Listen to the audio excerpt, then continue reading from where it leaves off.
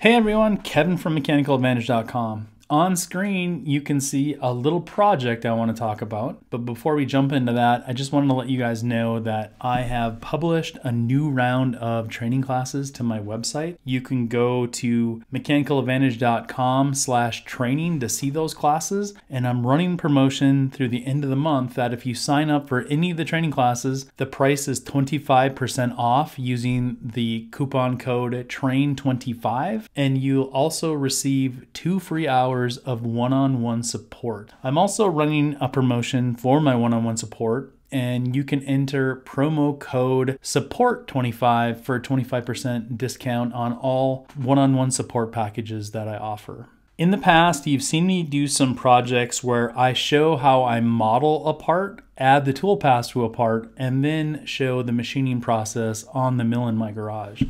I got a lot of good feedback about that when I did those, and I wanted to try to figure out a project I could do that on, and that's what I want to use the project that you see on screen to do. So what I'm going to do with this project is all the parts that get machined, you're going to see me draw each part on a Monday, add the cam toolpaths on a Wednesday, and then go run those cam toolpaths on the machine on Saturday. I plan to alternate between weeks of showing this process and then weeks of doing other type videos that you're more used to seeing me do, whether it be CAD or CAM, Fusion tutorial type thing. I won't be hosting any of the CAD files on my website or anything like that. Instead, I'll be linking you to where these files live. This is a project that Autodesk came up with for their learning content, and I helped do a little bit on this project when they were initially doing this project, where I would take the parts and I toolpath them and I ran them on my machine just to make sure that these were very suitable for the education field and for people who were just starting out machining. So each week you can look for a link in the video description and where you can go to download the specific part, and you can follow along and do the steps yourself. The majority of the parts that you see on screen need to be machined. There are a few purchase parts like hardware and some dowel pins, but for the most part, everything is a part that gets machined. And if I turn off some of these parts, you can kind of see what's on the inside. So you can see that there's a crankshaft, a connecting rod. If I turn off the cylinder, you'll see that there is a head and a piston, and the whole thing kind of works. You can use your fingers to clamp onto the center part and kind of make the assembly do what it's supposed to do. The first part that I'm going to work on is going to be the cylinder. So let me go ahead and isolate that so you can see what that part looks like. And this is the very first part that I'm going to show you how I would go about modeling this. Again, that's going to be today is the modeling day. On Wednesday, come back and you can see how I'm going to toolpath this entire part. And then on Saturday, you can come back again and you can watch me run this part on the mill. For the machining part, I will link any vices I use or the tool libraries I use that'll have links to every tool and the website that I bought them from. So if you wanted to play along, you can certainly do all the steps, some of the steps, whatever you want to work on this part. I'm going to go and pull up the drawing for this particular cylinder. This is the print that you'll see me use to create the 3D model of the cylinder. You might see me make a couple of design changes. For instance, I know that this part is 1.875 in this direction, but if I divide that by 2, that number is not 0.941. So I believe that dimension is off slightly, and I went with the exact halfway dimension. The other thing that I noted on this part is that the holes are called out as diameter 0.266, and they're just clearance holes for a 1032 fastener, and the clearance hole size is 0.201. We are going to see some quarter 20 taps in this project coming up, and rather than adding another tool, I'm just going to change those hole sizes to be a number 7 drill or 0.201 in diameter. But for the most part, this is what I'm going to use as my starting point for modeling the cylinder.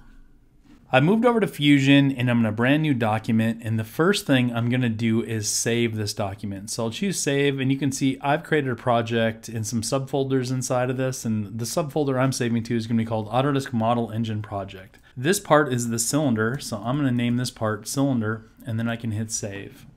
The first thing I'm going to do as my design is I'm going to make a new component, And I can do that from the create menu by choosing new component. I can do it by the assemble menu by choosing new component, or I can right click on my design name in the browser and choose new component. Each one of those gets me to the same place, so use whatever method you think works better for you. I'm again gonna name this component cylinder, and I can hit OK. A non-obvious step I'm gonna do is I want this cylinder to not be able to move around on the screen at all. I want it to be fixed in place. And what a lot of people I see do will right click on a design and choose the ground option. It's important to note the part only stays grounded in the file it was created in. So if I were to bring this into a different design, that ground doesn't follow into that new design. Instead, what I'm going to do is from the assemble menu, I'm going to choose an as built joint, and I'm just going to click on the component name in the browser and the component origin in the browser.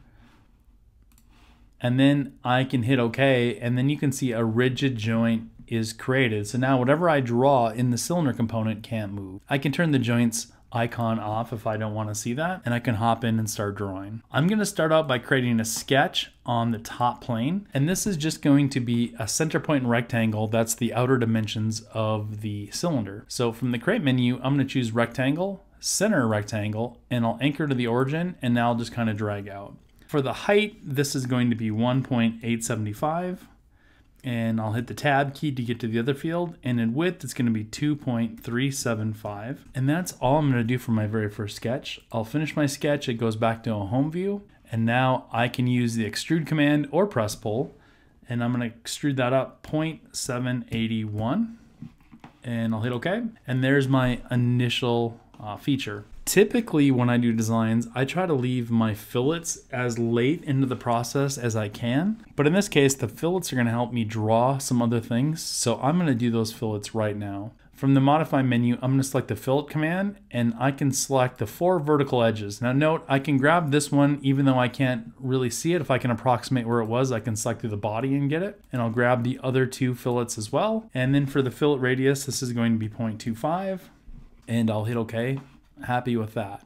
Next thing I want to do is put the 1.45 diameter hole that goes to the center of the part. And to do that, I know a lot of people use the sketch a circle and extrude it, and that's a perfectly valid method. I just find it easier to use the hole command. So I'm going to do mine using the hole. And the first thing I have to do is if you let your mouse sit for a second, it says select face, plane, or sketch point to locate the hole. I want to put it up on this face. And typically people want to click where they want the hole to go. I'm going to click off center where I want the hole to go, and now I'm going to see this blue dot. When I click and hold the blue dot, you can see that center white dot appears, and when I drag my hole to that white dot, it'll snap onto it and letting me know that I'm at the center of that face. Under the extents, I'm going to say I want this hole to go all the way through the part because that's my design intent. I'm going to do a simple hole, and for the diameter, it's going to be 1.45. Now I can hit OK. I like to make holes this way because it doesn't require me to create any sketches or do any dimensioning. I can do it all inside of the hole as I create it. The next thing I'm going to work on, you'll see that there's a couple dowel pins that are 1/8 of an inch in diameter, and I'm going to create one of those. So I'll create a new sketch on the top face of the part. And from the create menu, I'm going to choose a point. Again, this is the way that I like to create holes. I very rarely ever draw a circle and extrude it as a hole. I almost always use the hole command. A couple of reasons for that. When I make drawings, all those hole and thread note data come across into the design, as well as the drill point information. So if I'm not drilling all the way into a part, I can set my depths based on the hole that I'm creating. So now I'm going to use my horizontal vertical. Note that when I pop this point in there, I didn't put it exactly in the red line. I kind of drew it out of place. Now I'll use my horizontal constraint to get it in line, and then I can start my dimension command from the left edge to the point. I'll just kind of drag it up and make it look more organized. Now on the print, that dimension is listed as 0.188, and that's because the precision is rounded to 3 places. I'm willing to bet that that dimension is actually 3/16, which is 0.1875. Will that make a big difference in our drawing? No, but that's what I'm going to enter, 0.1875 for the dimension instead of the 1.188. If you did 0.188, that'll be just fine too. I'll finish my sketch, and now I'm going to go grab the hole command again. This time, again, it says select face, plane, or sketch point to locate the hole. I have a sketch point that I'm going to use. And now I'm going to go through and answer the questions. I again want it to be a simple hole. The depth of this hole is going to be 0.1875. And the diameter of the hole is going to be 0.125. and I'll hit OK. And you can see at first the hole looked a little, a little wonky, but as you make a couple corrections to it, the hole turns out just fine. Now the reason I made the fillets first is because now I can use the hole command and locate them concentrically to each one of these fillets to place them in the right spot. So without doing a sketch, I'm just going to start the hole command, and I'll choose this top face somewhere, and now I'll click on the blue dot and drag it onto that white dot. These holes are going to go all the way through the part, so under my extents I'm going to choose all, and this is going to be a clearance hole for a fastener. So I'm going to use the clearance hole option, and now I'll just come down here and tell it that I'd like an ANSI unified screw thread, and the flathead machine screw is fine. We're not actually going to put a countersink in it, so it won't matter. On the size, I'm going to tell Fusion that I want to do a number 10, and it's going to be a normal fit, and you'll see that it's a 0.201 diameter, which is what I want this to be. So I can go ahead and hit OK. Now I have that hole created. I need another hole down here, so rather than creating that hole again, from the create menu, I'm going to choose the mirror command. I have to look at what Fusion is trying to mirror, and right now it's trying to mirror bodies. Instead, I want to mirror features. And I can select that feature in the timeline, or I can go onto my model and select what I want to mirror. Now for my mirror plane, I'm just going to select the plane that bisects. So you see that there's a plane that's right on the x-axis. That's why I drew this originally, the outside shape centered on the origin, because I knew I was going to have a plane here and a plane here that I could do all my mirroring about, saving me a step from having to create a plane to do that same thing. So I'll click on that face and I'll get a preview of that plane. It looks good to me, so I'll hit OK. And then now all I have to do is get those holes to the other side. So I'm going to right click directly after I've created that mirror command and repeat the mirror. And now in the browser, I'll just select the things I want, which is going to be the original hole, the other original hole, and the mirror. I can select my mirror plane. Now it's going to be the 190 degrees to it, to the first one that I selected, I should say. And when I click on that, I get a preview. I hit OK, and there are my next 3 holes. The next thing that I want to work on are the 3/8 diameter holes and the 2 1032 tapped holes that are on each face of the part, front and back. So I'm going to start the hole command one more time. I'm going to click on this face. I'll just drag this to the center point. That's where the print shows me that it goes. For the distance, it's going to go all the way through again. This time I'm going to go back to the hole tap type of simple. And then for the diameter, this is a 3/8 inch hole, so I'll just type in 0.375. I'll hit OK, and there's my hole. I'm going to sketch in one last sketched hole. So I'm going to create a sketch on this front face. I'm going to go to my create menu and choose my point command one more time. Again, I'm going to kind of drop a point in. Notice it's not exactly where I want it to be. I'll use the horizontal constraint between the center of the 3/8 hole and the point that I just put on my sketch. And now I can do one last dimension between this outside vertical edge and the point. And if you look on the print, that's listed as 0.688, which I believe would have been modeled at 0.6875, 13/16. Or 11/16, I can't remember which one of the two. And then I'm going to say finish the sketch, and I'm going to use the hole command again, choose that point. This time I want it to be a distance. Under the hole tap type, it's going to be a tapped hole. And now I just go through and tell Fusion how deep I want it to go. This hole depth is going to be 0.25 inches. And then I will choose a number 10 for the nominal size, and for the thread designation, 1032, and I can hit OK. Another reason I like to use the hole command this way is now when I'm programming the part, it's very easy for me to visually look at this hole and see, oh, look at that, that's a tapped hole. So I don't have to look at my print all the time to figure out what's tapped and what's not. All right, I got to get the hole to the other side. So to do that, I can go to the create menu and I'm going to choose the mirror command again. For my object type, I'm going to choose features, and the feature that I want to select is either in the model or in the timeline, whichever you find easier. I'll grab my mirror plane. I'm again going to use that same plane that bisects my part to get it that way. And there are my 2 tapped holes on the front. So I've got my 3/8 through hole going through there, and now I've got my 2 tapped holes. All I need are those same 2 tapped holes on the back side. And instead of modeling those all over again, I can either right click and choose repeat mirror or go back to the create menu and choose mirror. I want my features. I want to do the original hole and the mirrored hole. Across the mirrored plane, I'll go ahead and click on that face and I'll hit OK.